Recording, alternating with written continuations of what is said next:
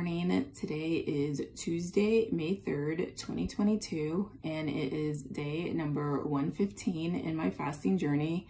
Yesterday I weighed in at 167 pounds even, and today I am at 166.6 pounds.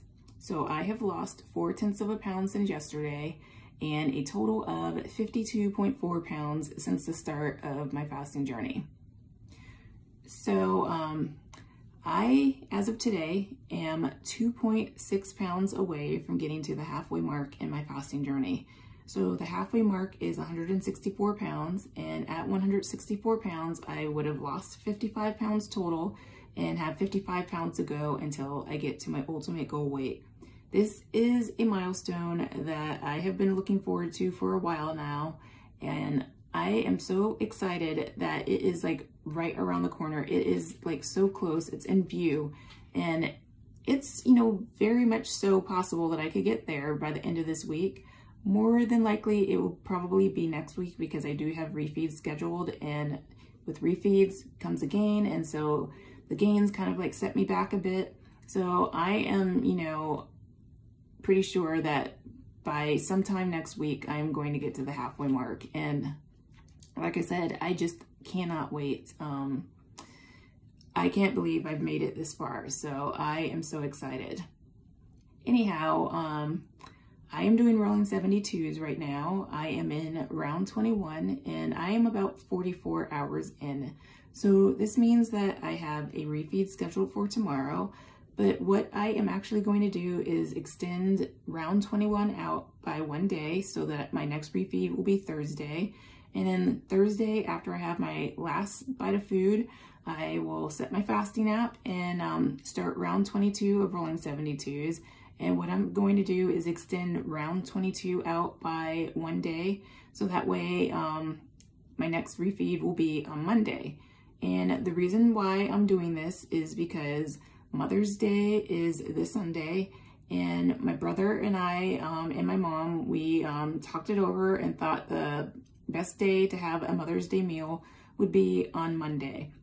And so that's why I'm extending, you know, round 21 out by 1 day, and then I'm going to extend round 22 out by 1 day. So I can get my refeed on Monday, that way I can have a meal with my mom and brother. And so by extending my next two, you know, rounds of rolling 72s out by a day, that should help me, you know, put a nice little dent in my weight and get me closer to the halfway mark.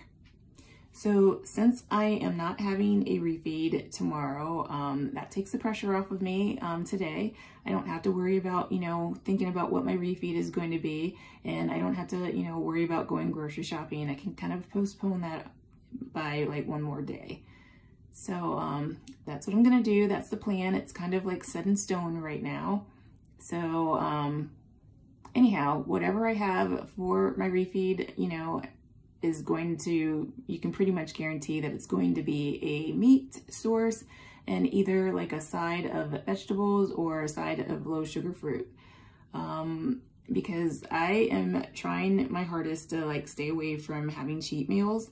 And the reason why I bring cheat meals up is because yesterday I had a friend stop by and see me, and he wanted to know if I have cheated on my fast and why I have not cheated.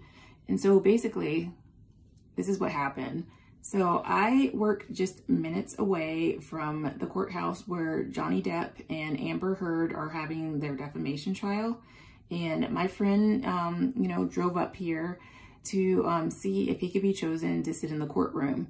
And I think they're letting like 100 people a day sit in the courtroom. I'm not sure like what the process or procedure for picking people is, but my friend was not chosen, and he figured, you know, since he's in the area and I'm right down the street, why not come by and visit me? And so the last time my friend saw me, I was at 219 pounds, and actually he's only known me at 219 pounds. And the look on his face was absolutely priceless when he saw that I had lost over 50 pounds. He could not believe his eyes. He said that I was like basically unrecognizable, and he was actually shocked to learn that I had over 50 pounds to lose, because what I do, since most of my fat right now is in my belly area, I usually wear like tops that kind of conceal it. I wear like flowy tops. And so as a result, he couldn't tell that I had a weight problem at all. And so he was very shocked to learn that I had that much weight to lose, because like I said, I conceal, you know, my problem area, which is my belly area. But anyhow, when people lose a lot of weight, most people are usually curious about like how they lost it.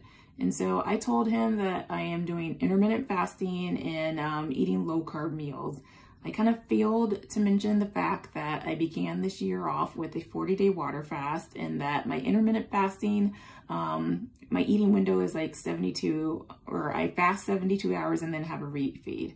So I kind of failed to mention that fact to him. I kind of keep that on the down low, because the last thing I want is for like people to kind of like talk me out of, you know, what I'm doing, or like put their like negative energy on like, you know, what I'm doing. So that's why I kind of keep things, you know, secret. And so anyhow, he asked me, you know, like how often I have cheat meals. And I mentioned to him that, you know, not once since I've started this fasting journey have I had a cheat meal. I've certainly, you know, have thought about, you know, cheating, but I haven't had a cheat meal. And then he's like, well, why not? Like, everyone deserves cheat meals. And then he's like, especially me, since, you know, I've done a lot of good work here. And the reason why I haven't had a cheat meal is because I have done a lot of good work here. And I am concerned that, like, if I have a cheat meal, it will set my cravings off, and that, like, basically I won't be able to stop myself, and that I'll start heading in the other direction. So that's basically why I don't have cheat meals, because I know myself really well. I've known myself for 43 years, and I know that, like, just like having a little bit of junk kind of like sets things off inside of me. It like just wakes that like wild like beast within me, that wants like food that I know that I shouldn't be eating. And so that's basically why I kind of like stay away and refrain from cheating. And I don't think I'm ready for a cheat meal as of yet. And so I'll wait until I get to my goal weight before I even, you know, think about having cheats. And so that's why I don't do it. It's just that I know myself, and I don't want to set the cravings off, especially, you know, at this point in my fasting journey where I am so close to getting to my ultimate goal weight. This is the closest I have ever been in like a long time. And so that's the only reason why. So anyways, that's today's video. I will see you tomorrow. I hope that you have an amazing Tuesday. Take care. Bye.